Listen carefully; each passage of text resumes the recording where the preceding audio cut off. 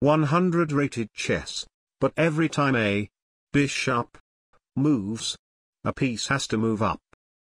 Well, that sounds too easy, so let's change it to you move your king up. And you know what? That is actually still too easy. So furthermore, I cannot take my opponent's bishops. Yeah, now that is enough challenging for a video. Let's go. We get a 210 from the US. With premium membership. E3.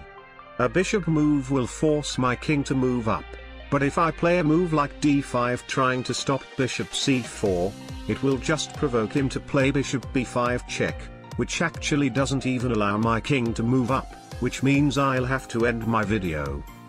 Therefore, e5, bishop c4 and king e7 are expected to happen next. Or not.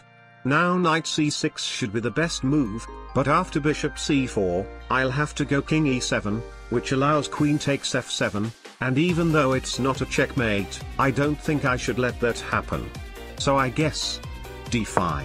Let's just disallow bishop c4 first, because if he doesn't develop his bishop, I won't have to advance my king. Well, I guess I still have to advance my king sometimes. King takes f7 is forced. Man, I totally didn't see this coming.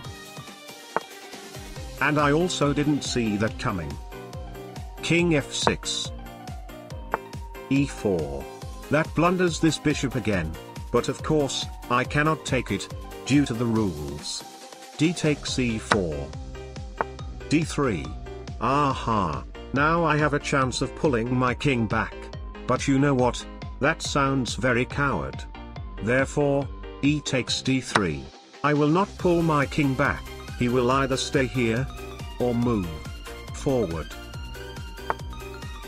I solemnly swear that this guy is not a paid actor. Man, it's gonna be a big problem if I have to disclaim the paid actor stuff like this in every video. King f5 is forced. This is really bad. If he somehow moves his bishop again, it's king g4 forced, and then my king cannot move forward anymore. And it really happened.